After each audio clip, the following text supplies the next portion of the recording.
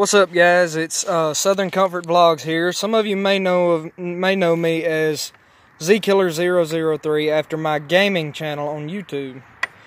Link's going to be in the description. Be sure to go check that one out.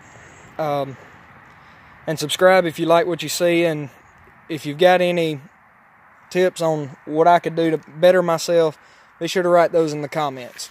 I will be reading all. I do take note to all comments.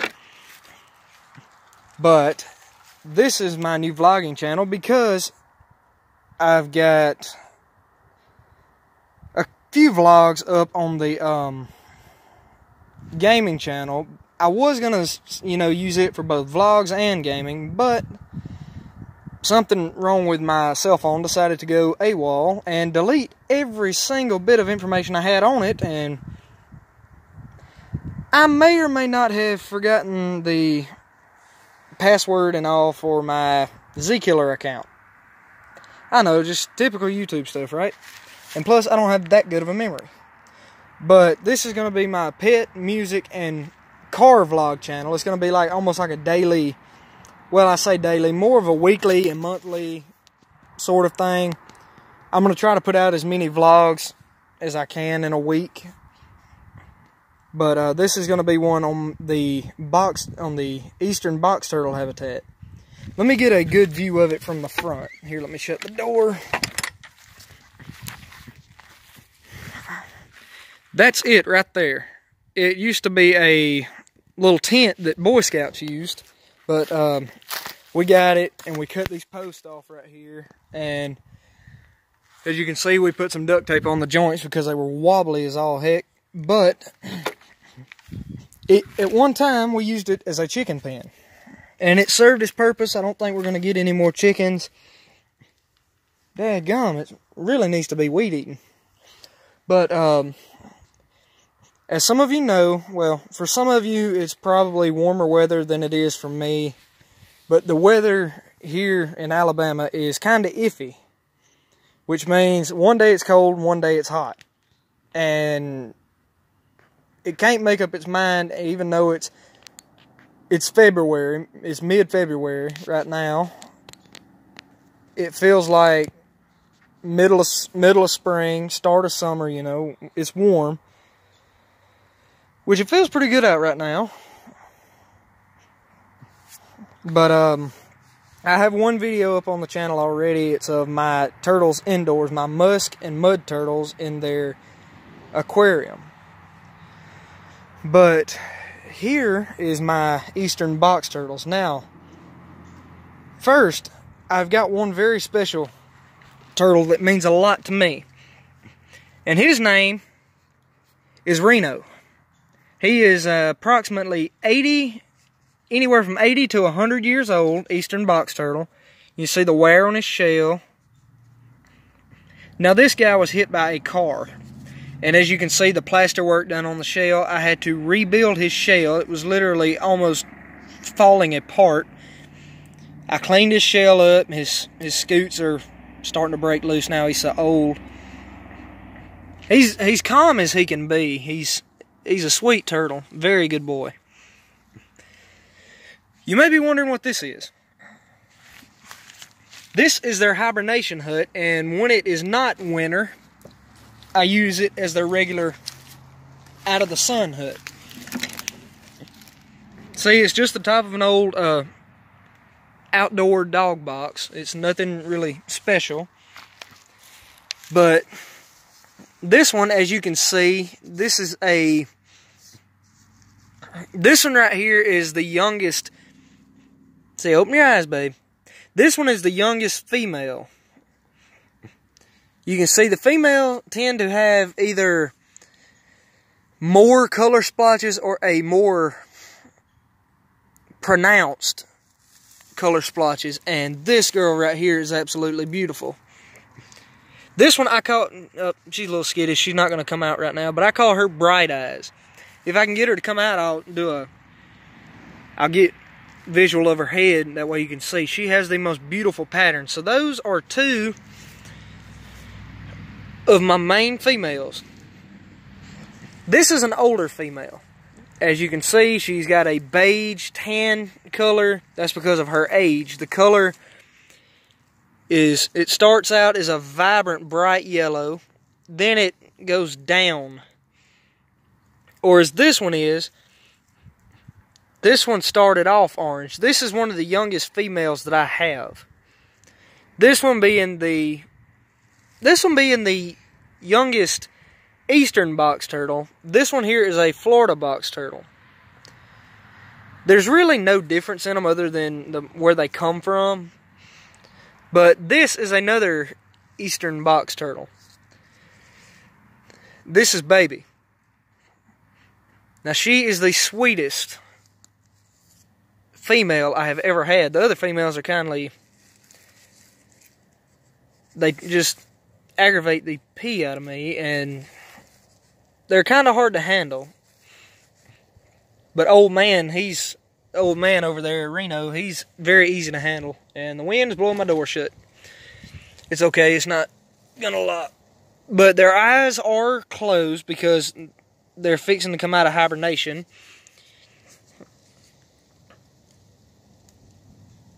This right here is Waco. And the reason I name them after different places, you know, Reno, Nevada, Waco, Texas, is because this one actually has a birthmark. I don't know. Nah, he won't come out of his shell enough. No, he ain't going to come out of his shell enough. But on the side of his neck, he has got a birthmark that is literally, I kid you not, the shape of Waco. Of the actual city or town of Waco. The reason I call him Reno is because he looks like something that would come out of he looks like a dude that just won a bar fight in Reno, Nevada. You know, he looks tough, which he is. Then that right there, that's an old, well, I say it's old. That's probably a 20 or 30-year-old male. I haven't really age checked. Dang, you got a lot of sawdust in your mouth. Shake that stuff out. Shake, shake, shake. Okay, you gonna pull it back in there with you? This guy right here, as you can see, he's got some bruising on his shell scoop. As you can see, here, let me show you. I know, buddy. But right there where you can see the coloration changing, all right in there, that's from where he has been in fights and conflicts with other turtles, probably over a female. But, so, let's do a roll call. Reno. Where you at, Waco? Waco. Then, this guy right here is, I call him Walker. Because he is probably the most active of my box turtles. He's a sweet guy. This is Lucy.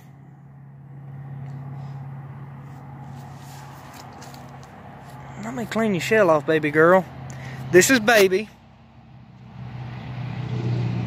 Dang, I ain't even showing you half the things.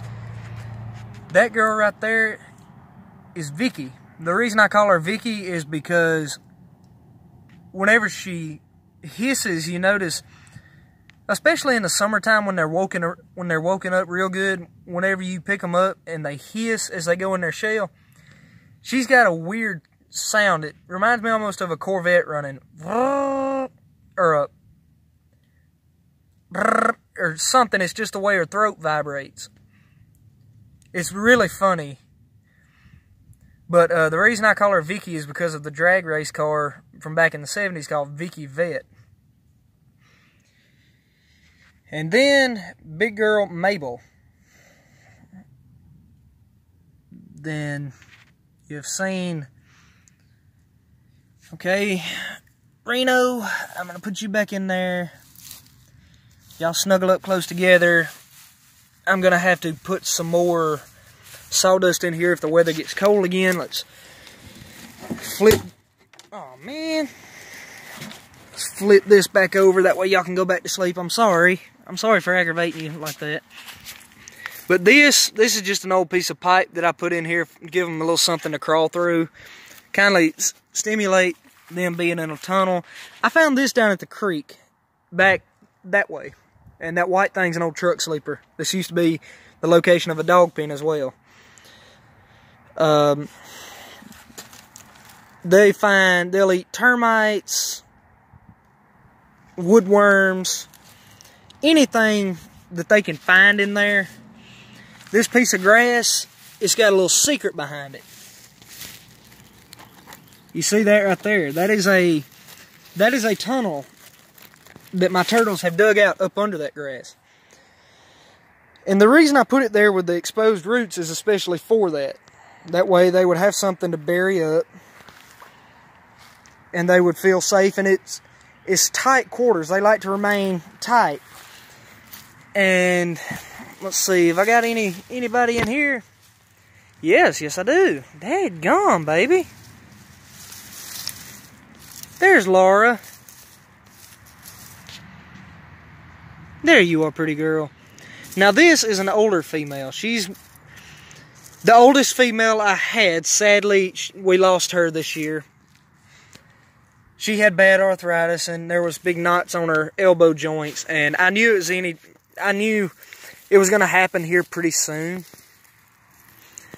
But eventually I guess she just couldn't take it, and she drowned herself, which was sudden, and it was very sad because she was one of the most well-mannered. This is Dixon. The reason I call him Dixon is because when he goes up into his shell, the skin that covers up their neck to keep their head enclosed looks like, it just reminds me of Daryl Dixon. I don't know why, but the guy from The Walking Dead that's got the beard that shoots the bow and arrow, the way it looks around his head, it reminds me of Daryl Dixon's beard. And plus, he's got a bad attitude, just like him. There he is. That's a pretty boy. This is a male. I know, shocking, the colorations and how bright they are, you wouldn't think it's a male, but focus, focus. He's got red eyes. That's another telltale sign of a male, is if they've got red eyes. Y'all need to go up in there as well, because I heard it's supposed to get pretty cold tonight. The reason I thought about shooting this today is because I was wanting to get a good shot of me putting them in their hide, and I put them in here and they'll just kind of snuggle up. You know, they'll do that to their own devices. You know, they can kind of sense, oh, covered up my camera, sorry. But they can kind of sense when it's getting cold weather, and they'll just snuggle up, use body heat. And that right there being plastic, moisture does not, it's a double layered plastic, which means it's very thick. Moisture will not develop on the inside. If I've got that pine or sawdust under there, it won't do it. But if I had something like sand or mulch or something like that under there, then it would, because mulch is porous. Sawdust is just that. It's just shavings. It's not very porous. It can't hold moisture. Well, some of it can, but the kind that I've got is from treated wood. And that helps out a lot. And I've got a big 55-gallon drum, then another, I think, a 25-gallon drum, and a hefty garbage bag full of shavings that I haven't even used. And that's what I also use back here. I don't know if you've seen it, but that's what this substrate right here is. It's about an inch thick, but it's already packed down. But I use it that way, like, say for instance, like these plants right here, even though the turtles bury under them, the sawdust will pack underneath them as the turtles bury, and it won't expose the roots completely. Now, I've got this ivy in here because during the summer it'll start to run, and I'm hoping to get it to run up and over, up there, and then maybe some up around there. I know I'm sitting under a big old cedar tree right there, so then I just put regular marble gravel from a quarry that's not too far from my home. And then I know the water is dirty. I'm getting around to cleaning it. It's just, I really don't want to clean it out and then the water gets so cold and the water change not take, you know. But I don't weed eat this. I don't cut this in here because the turtles eat that. And not only that, there's bugs, you know, crickets and stuff love to get in this. I don't know exactly what to call it, but I know some of it's like, I used to call these bunny ears, but it's rabbit clover. There they are. You can see it. Some of them look like little rabbit ears sticking out of there, and that's, when I was real little, that's what I used to call them. But this right here, I think, is finchweed.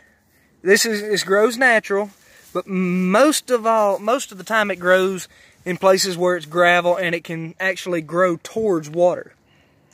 And as you can see, I've got it growing all throughout here. But that right there, I don't know how that got there. That just popped up all of a sudden. That's weird. Let me see. I've got somebody else in here too. I know you're saying, oh my God, it's probably littered with bacteria. This right here is Lacey. She is my 45-year-old river cooter. I have had her for about a year now. She has got an attitude. Man, I'm trying to get her to open her mouth.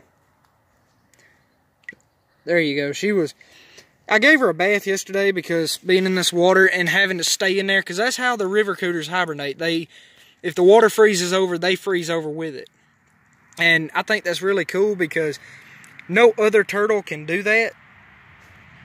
Other than like snapping turtles and even mud and musk turtles like the ones that I've got inside in the aquarium. They can't freeze over like that. So it's just amazing. And you may be thinking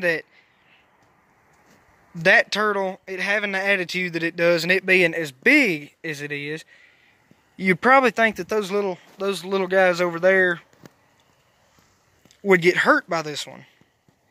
That's not the case. Those guys over there will give this one a run for its money. As a matter of fact, she's missing a toe. Now they're kindly on, they're friends now, they get along well now. But when I first put her in here, she started biting and pushing around one of the youngest turtles that I had. And the mama of that turtle didn't like that. So she walked up and grabbed her back foot and literally bit her toe off. And I treated that. I took her back and I treated that, put alcohol on it.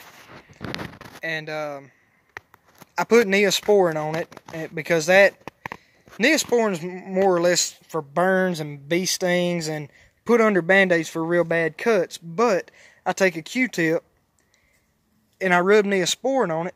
And then to take alcohol and wipe over it. Because when Neosporin reacts with alcohol, it crystallizes, and that makes it stick to it. I don't know exactly how that happens, but I found that out just by trying different things.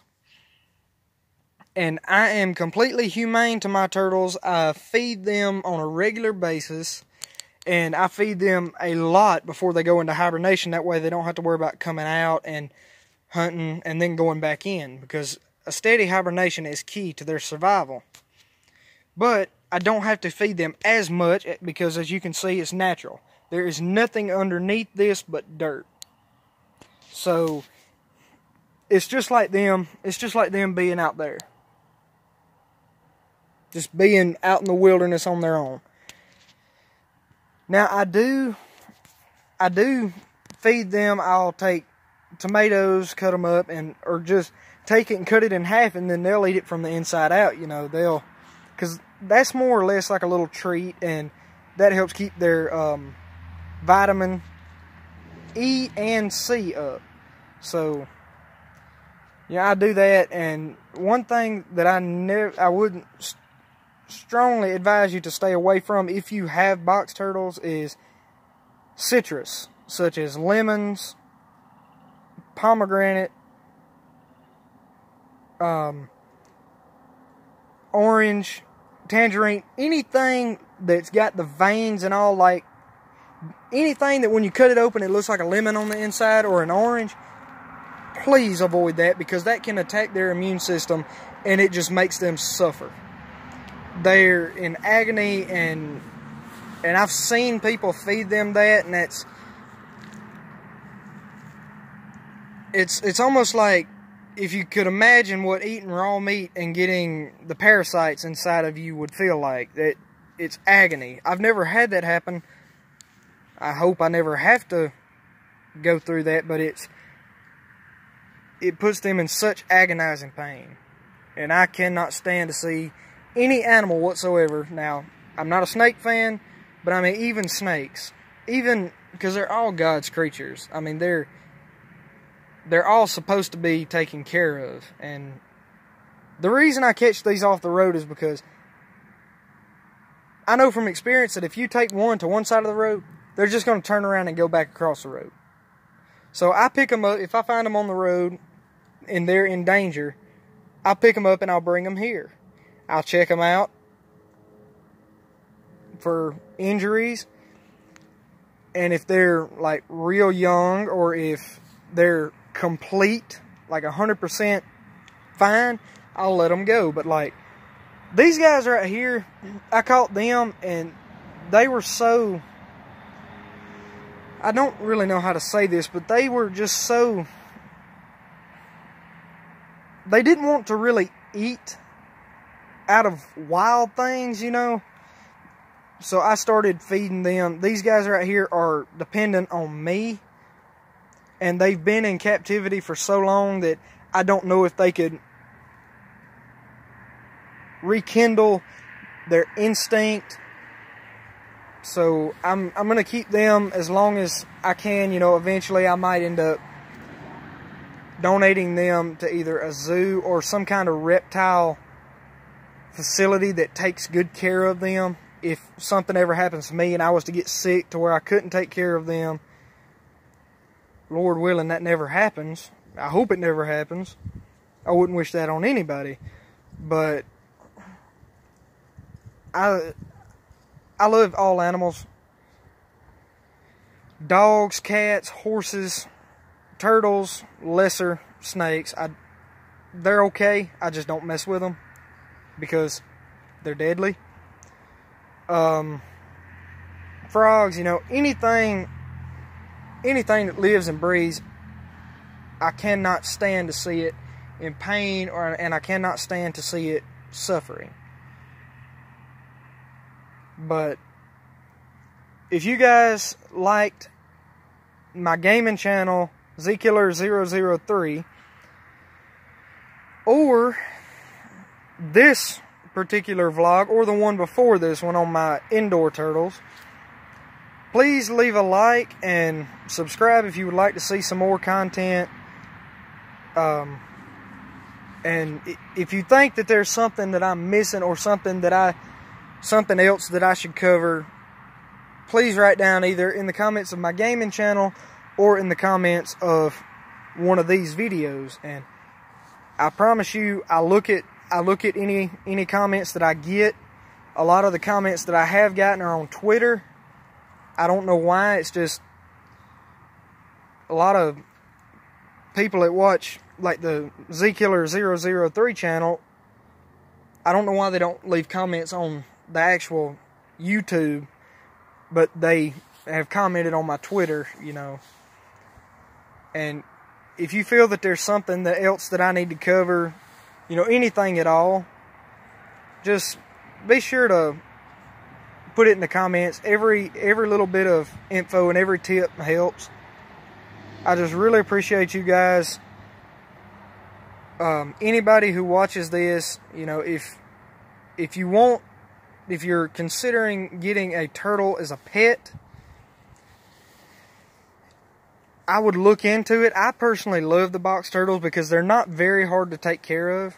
They're not hard at all. But I wouldn't keep them indoors, honestly, unless you had the exact setup that's required for them. Now there are books on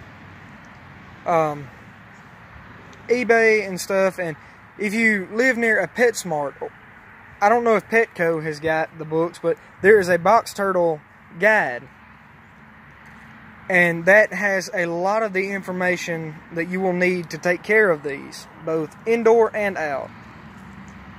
But also, if you're wanting something that swims, or like an aquatic turtle, I would highly recommend a mud or a musk turtle, just like the ones I've got inside.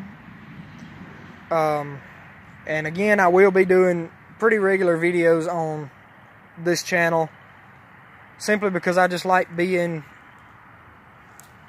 well acquainted with my turtles, and I like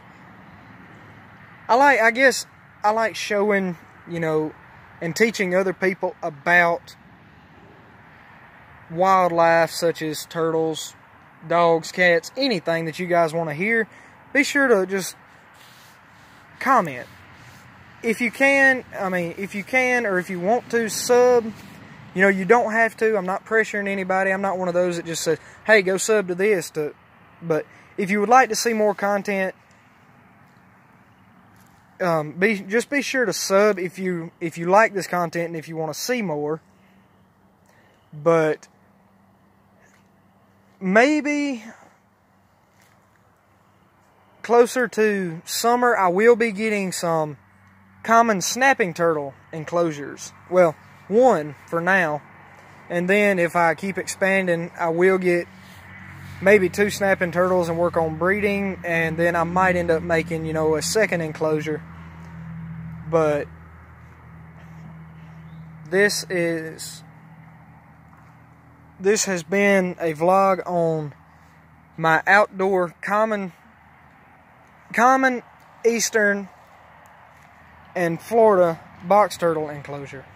I hope you guys enjoyed, and my gaming channel at ZKiller003 on YouTube. I will see you guys in the next vlog. Everyone have a good one.